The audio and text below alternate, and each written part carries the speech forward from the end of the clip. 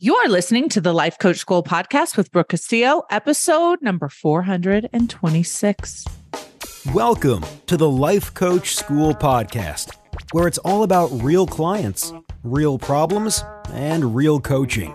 And now, your host, Master Coach Instructor, Brooke Castillo. Welcome to the podcast, everyone. It's going to be a fun day. I have all my friends here with me.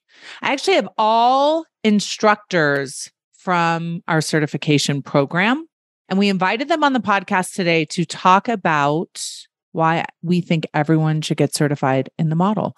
And we're going to talk about the components of our training, what happens to you as you transform within it. And we're going to hear from these instructors what it's like for them to teach it and what they've learned about humans and about our students from being teachers in certification. So welcome, everyone. I'll just go through and all of you have been on the podcast before, yes? So this is round 2 for everyone. So maybe just a quick say your name and just one sentence about who you are. How about that? Let's start with you, Dex. Okay. Hi, my name is Dex Randall. I've been in Scholars since 2017, Scholars instructor, CCP instructor, and I'm really all about burnout. I work a lot with burnout in my private practice. Perfect. Okay. And hey, if you want to see us, we all look very cute, especially Dex. This outfit is everything. If you want to see us, you can come. First of all, go on social media because there'll be clips of us on there. But otherwise, you can go to lifecoachschool.com/426 and you'll see the video of us. Bev, say some things. Hi, I'm Bev Aaron. I'm a deep dive coach, and I am a master certified instructor with the school, and I've been teaching with the school forever. I've taught every course. So it's a definite yes, all of them. Forever. And your background is everything. Right? Look at you. It's so good. If y'all want to see what your Zoom background can be like, come check out this video. I'm telling you. Martha. My name is Martha Ayem, and I'm a master coach. My niche is helping people stop binge eating. I've been in Scholars since day one and an instructor since around 2017. And a coach in Scholars and instructor inside of Scholars as well. Yay. Awesome. Catherine. Hi, I'm Catherine Green, and I'm a master certified coach here with the school, obviously. And obviously. And I'm an empowerment life coach, and I've been instructing since 2019. Amazing. Cara. Hi, I'm Cara Gazy, and I am a business and money mindset coach. And I was introduced to LCS in 2018, and I have devoured everything since that day. And I have gone to be a Scholars coach, a CCP coach, a master coach instructor. I do it all and love it. Yay. All right. Well, welcome everyone. I'm trying to keep this podcast to 30 minutes, which is impossible with all the juicy things that we want to talk about. But one of the things that I've been thinking about a lot as it applies to life coach training and getting certified is how this training is applicable to everyone and not just to people who want to become life coaches for a living. And we have a lot of people that come through the school that, are doctors or work in corporate or are leaders in other areas of their life, or they just want to master the model. And one of the things that I feel like we don't do a good enough job of is inviting all those people into our training, because they're always like, is it okay if I come? And we're like, what? Of course.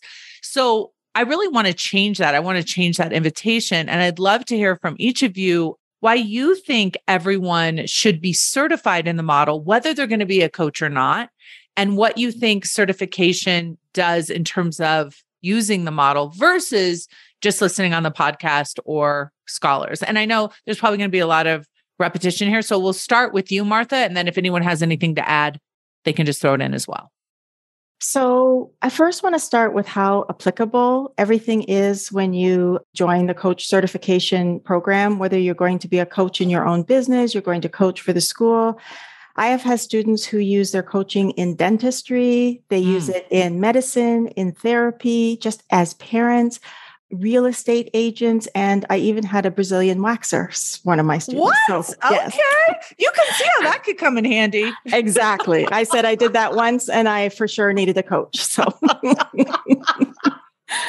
that's amazing. So it's like, I think what the coach certification program does, unlike anything else, is it teaches you how to kind of live your life forward instead of like being pulled from behind. And what it does is it slows everything down in a way that is manageable and digestible with the model.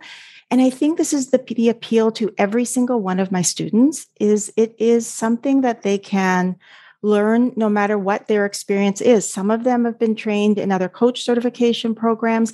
Some of them, I had one student, she said, I don't even know what happened. It was Saturday night. I saw Brooke in an ad. I pressed a button and here I am. It's Monday morning. So like some people just are so new to it. And when they apply it in their lives, I think what they see is so much more freedom instead of living a life that's contingent on other people doing certain things so that they can be happy, or, you know, people giving them things that they've always wished they had, or even learning to appreciate that they can deserve things that they never thought they deserved. Like their whole worldview and perception of themselves changes. And I think that's the miracle I've seen in student after student, term after term. Love it. Anyone else want to add?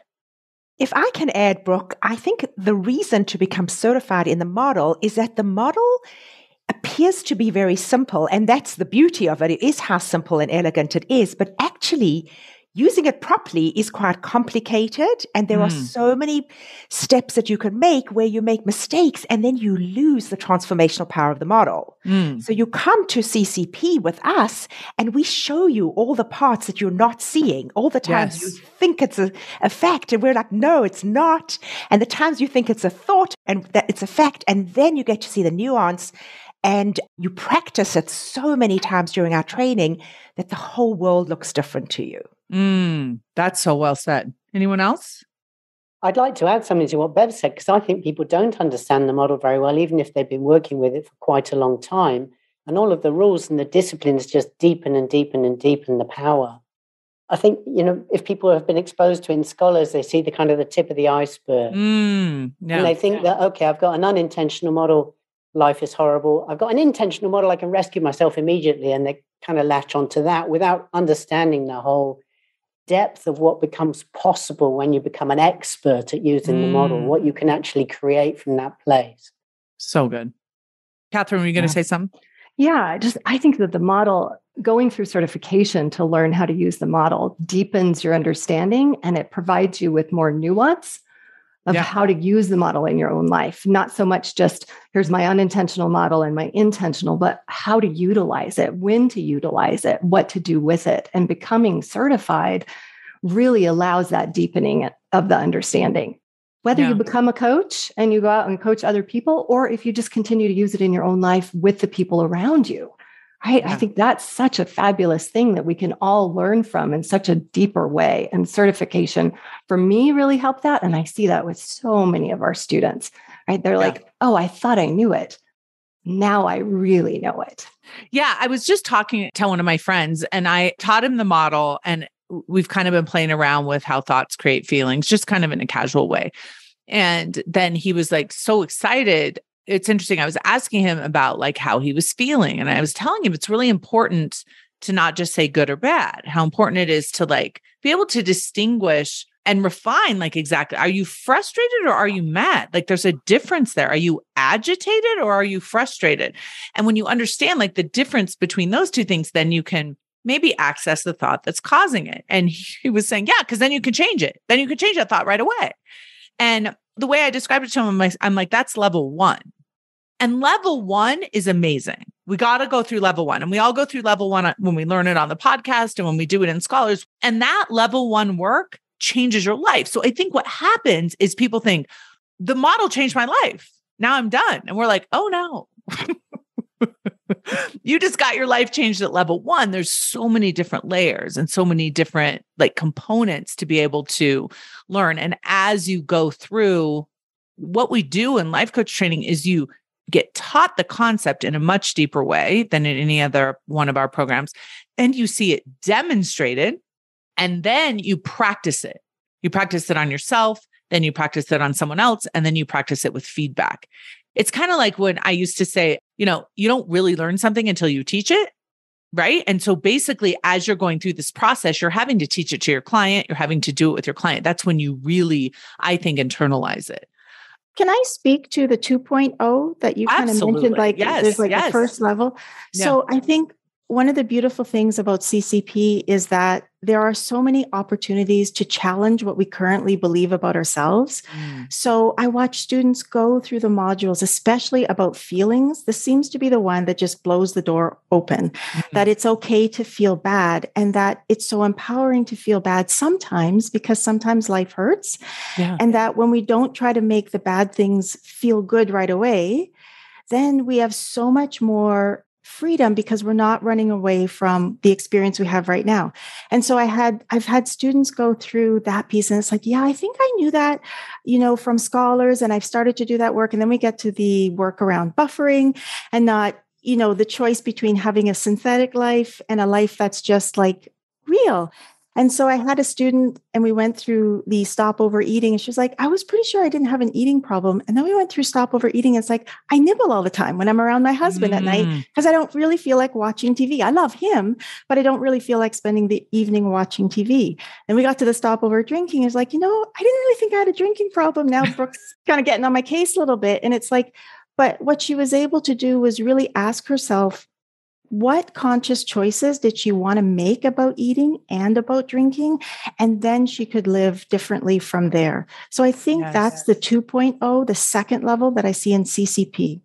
Yeah, it's so good. And listen, when you come into training, you may come in with that base already, or you may learn it as you're going through it. But because the way that we set up the certification, and there's a reason why it's a lot more expensive, there's a reason why there's a lot more focus and time and energy put into it, is because you're going to go through those levels quickly. You are going to discover things about yourself and change your life so dramatically that the results will be, I feel like it's a full transformation. And I would love to hear you, maybe a couple of you, talk about either a personal transformation that you went through as you went through it. You kind of touched on this just now, Martha, but what do you see happen to your students from, day one to the end of the training? I'll add to that. You start thinking in models as well, which is so incredible. Once it becomes like riding a bike. Yeah, it is. You start thinking in models. And like when you're going through your day to day, you can be in a negative emotion like frustration, or I'm annoyed, or you feel a certain way. And then you're like, oh, what is creating this? And you can see that you're attributing that to the C, right? Yes, of course. Versus your thoughts. So it just gives you another layer once you're trained in it to start thinking in models. And it's the foundation really for all the other concepts we teach, right? You can understand other concepts like buffering, like emotional adulthood, all of those things so much better when you really understand the model and practice thinking in models. Yeah, love it. Okay, speak to transformation, what you've seen either yourself go through or a student maybe. Oh my goodness. I would say I'll start with myself. Like before I knew the model, I knew I was like great. And I knew that I was really good at things, but I would always look for external approval. Like I would look for other people who I respected or loved to say, Cara, you're great. Or Cara, you're doing this well. And when I learned the model and I learned it's my thoughts that create my feelings, it really gave me the empowerment to say, no, Cara, I can own my greatness and give myself that approval. So before, I really didn't have a framework to understand why I wanted that external validation so much. Right, but then I was like, oh, that's just a C. There's something I'm making that mean that I don't need that C. I can figure out how to make that mean myself, like how to come up with those thoughts myself. And now I look in the mirror and like you say, Brooke, I wink at myself. Yeah, like, exactly. You did that. Yes. And it feels so yummy and so good because I don't need my husband to say that. I don't need my teachers to say that. I can say that to myself. And that's the best transformation I think I've had with the model. I love it. So good. The transformation that I see most commonly, almost universally with the students is when we start, everyone thinks they have to be a certain way. So there's this sort of like closed, because in most professions, we have to leave who we are behind and then we become, this like persona of the profession. And so they think they have to coach a certain way and do the model a certain way. And through the exploration, the transformation becomes, who I am is exactly right to certify as a life coach and become a life coach. Yes. And then we just see the loosening and the opening and the personalities and the lightness. And that is the beauty of taking coach training, whether it's for yourself as a person or to become your profession. You just become the same wherever you are.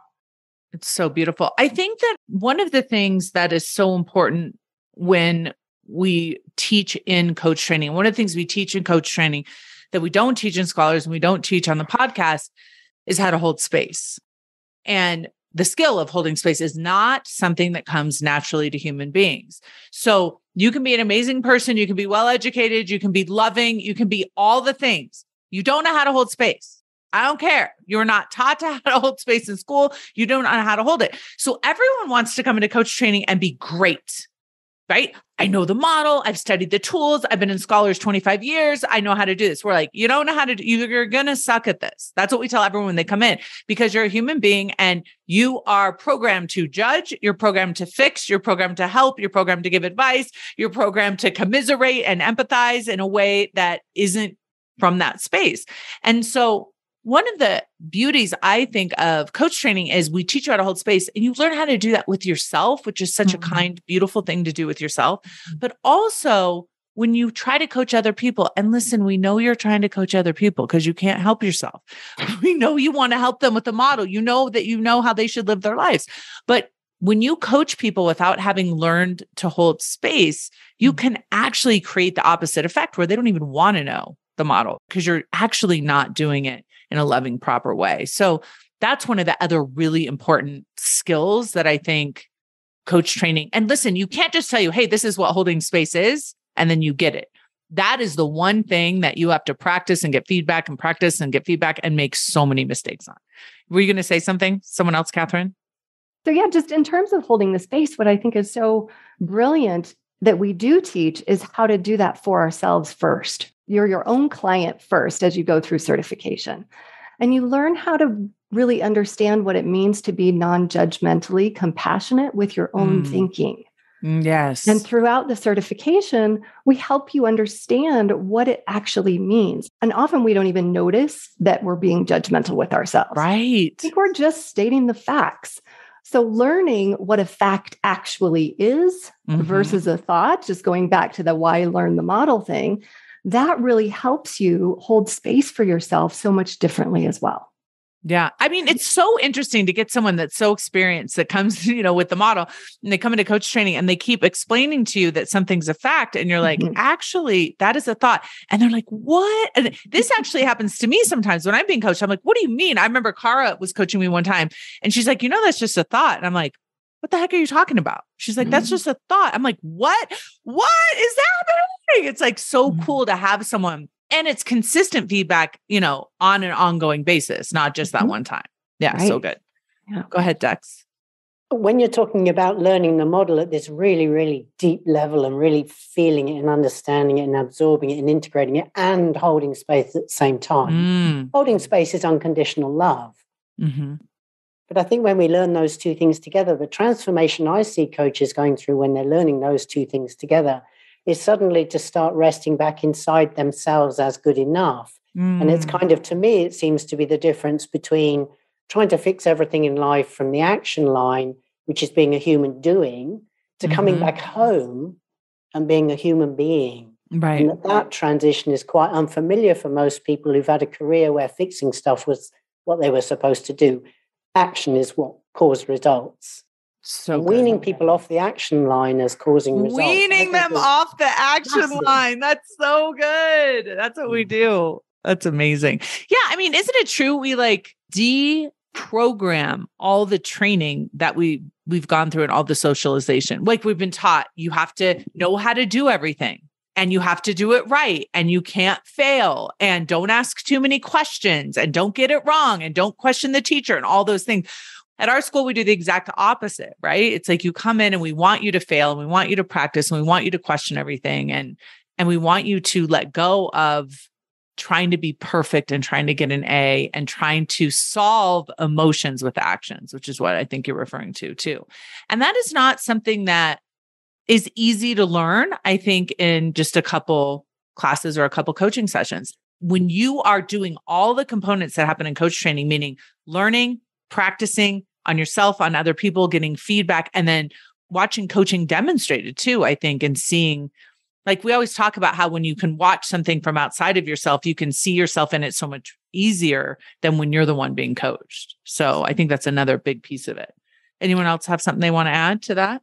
Yeah, I want to add, like for the people who don't want to be coaches necessarily, we know holding space inside of a coaching container is so important, but even holding space in our lives for our kids' meltdowns, for people who are grieving, I think we've been conditioned to fix, to feel good. Yep. And so we want to do that even in our personal lives, but it's so important to like hold space for where people are without judgment and let them experience intense emotions or heartbreak without trying to fix. So I think that's a way that it comes in our personal lives as well.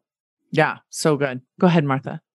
I think this is one of the ways that our students are just so inspiring, because to come into class and do this work, it takes such vulnerability and such courage, because the only way their peers are going to be able to become coaches is if they're willing to be vulnerable enough to share something really real about their lives. Yeah. And so there's so much that's involved, like a community of trust, a community of respect, nothing leaves the room, and all of that. And the magic of holding the space, like I've seen it allow a student to deprogram everything that they had learned growing up in a cult that they just thought were absolute facts. And it took 6 months. And this is where another piece of the magic, it's like us together in a room for 6 months and all holding the space for this student and one another, but watching this student transform with like the love of all these people. And then one belief at a time. He didn't have a right to speak. He didn't have a right to live. Like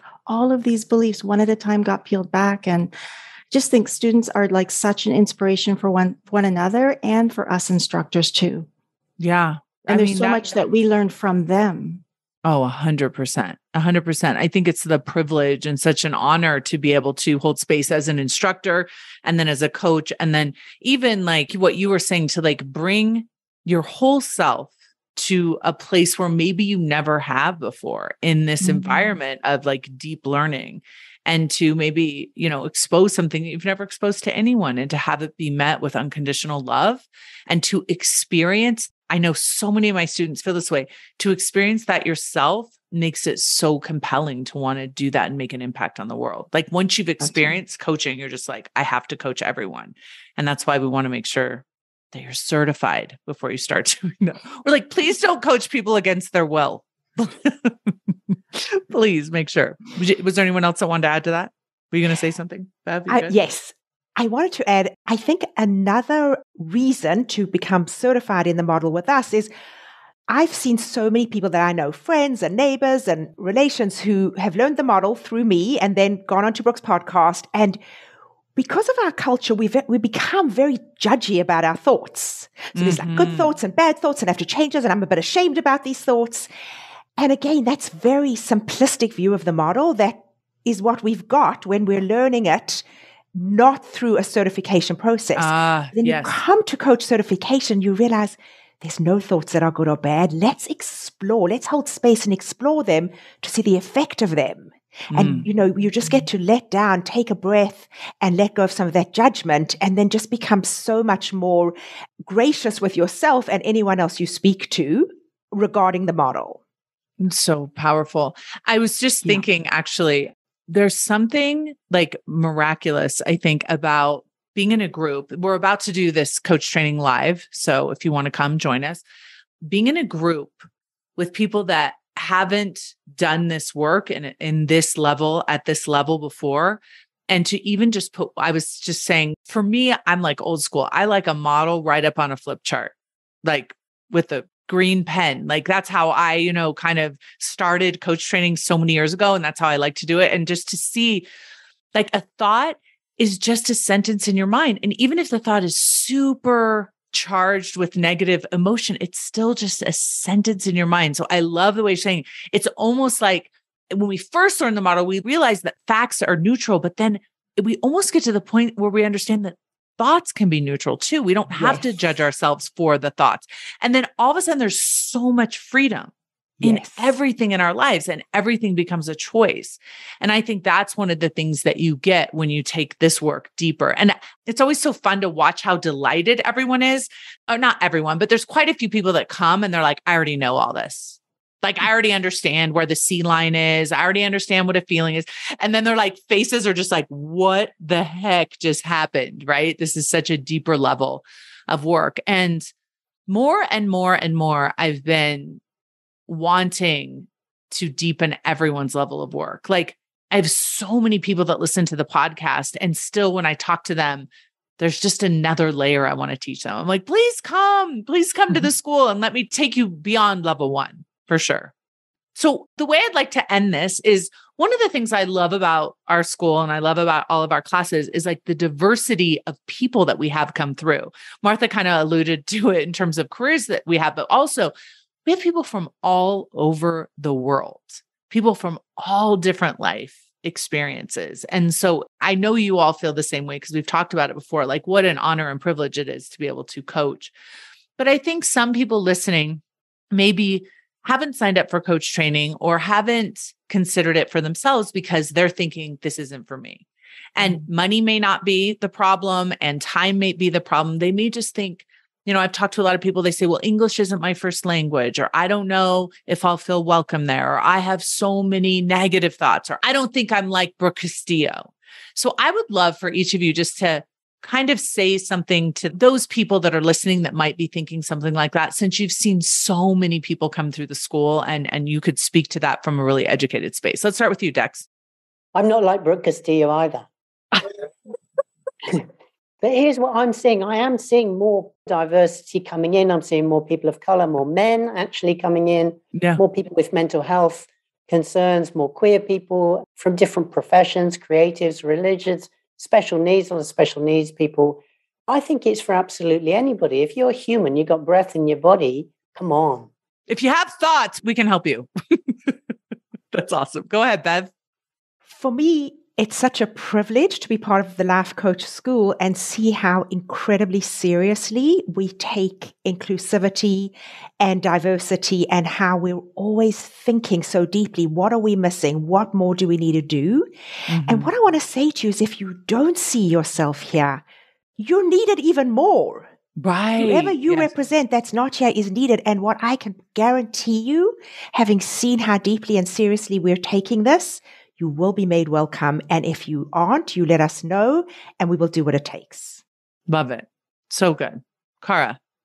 Yeah, I think all of us are looking for our people, right? Somewhere we belong. Yes. And you and Erica have set the tone at the top. And in every organization that matters. And it's part of the values of the school to be inclusive, to be diverse.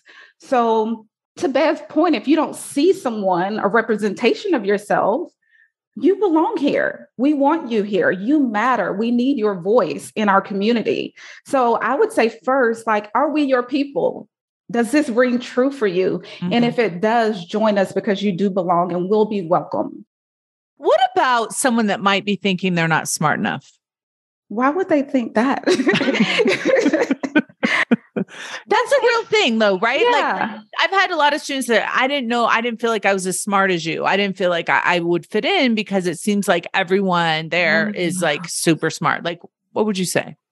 Yeah, well, we simplify things. Like, I mean, really simplify things. And I wouldn't say I'm like an intellectual. I wouldn't describe myself that way. I think that I'm smart, but regardless, I don't think it matters. If you are called and drawn to this work, you will get what you need. And you have a diversity of coaches that explain things and instructors that explain things in different ways. So if it resonates with you on the podcast or somewhere else in the school, it will resonate with you inside. Yeah, I do think that's a really important note to make. First of all, I'm not smart, it's just a thought. And we'll talk about that when you get here. Yes. The other thing is, but the other thing we want to talk about is like one of the things for me that is so important is to keep everything as simple as possible and as customized to each student as possible. So if a student isn't understanding it, we have private attention for you. And especially like if English isn't your first language and you need some extra time, we're here for all of it. And so please don't let that be the reason. Like I got on this call with a bunch of students that were thinking about joining certification, and a couple of them were saying English isn't my first language. And one of them was saying I wasn't smart enough. And I was like, what are you guys talking about? Come on. Like, and then once they go through the training, they're like, oh my gosh, it was so much easier than I thought. And even though the work is challenging because you have to be courageous to do it, it's not trigonometry here, right? And even if it is, we're breaking it down to addition before we get complicated again. Okay. What about you, Catherine? Well, I was just going to say that I was one of the people who thought I wasn't smart. Oh, right? yes. So tell us. That's ridiculous, first of all, to even think that. But I did, and I'm fully in it. And what it did for me going through certification was prove to me that that was definitely not the case. It allowed me to step forward and become who I actually am. Yeah. It wasn't that it didn't actually exist inside there and I had to somehow create it. It existed already. I was just limiting myself. So whatever it is that you think your limit is quite likely your superpower. Yeah. Because if you don't think you're smart because of how you did in school, come on in. Please. If you did poorly in school, you're going to love it here. All right, Martha. I think whatever limiting belief someone is feeling about joining the coach certification program, they should bring it to CCP and we can help them with it. There is no better place to do the work of uncovering where did that thought come from? Yes. Right. And I love what Bev and you talked about, which is that, thoughts, it's no such thing as good thoughts and bad thoughts, and thoughts can be neutral too. And thoughts can also be just so fascinating. Like, where did they come from? How long have we had this thought? Is there any way in which it served us at some point to think a thought like that, but it no longer serves us to think it now? Like, if you have any kind of limiting belief, bring it, because we for sure can help you with it. And I've taught so many students over the years, and I have never had a student who was not able to become an amazing coach. Oh my gosh, that's so well said. Thank you all so much for coming. The last thing I want to say, and this is real and this is true. If you come to training, if you come to certification, if you come in and you are willing to show up, you will be loved. That is something we have trained ourselves to do. We've trained ourselves to love ourselves and all of our students. That's what holding space is. So listen, if for nothing else, you just want to be loved, come to coach training. Thank you guys so much for joining me. Thank you, instructors. First of all, for all of your service to our students, for representing the school so beautifully, for being such amazing teachers, and most of all, for loving our students. Have a beautiful week, everyone. Thank you. Thank you all so much. See you later. Bye. Bye. Thank you. Bye. Hey, if you enjoy listening to this podcast, you have to come check out Self-Coaching Scholars. It's my monthly coaching program where we take all this material and we apply it. We take it to the next level and we study it. Join me over at thelifecoachschool.com/join. Make sure you type in the THE lifecoachschool.com/join. I'd love to have you join me in Self-Coaching Scholars. See you there.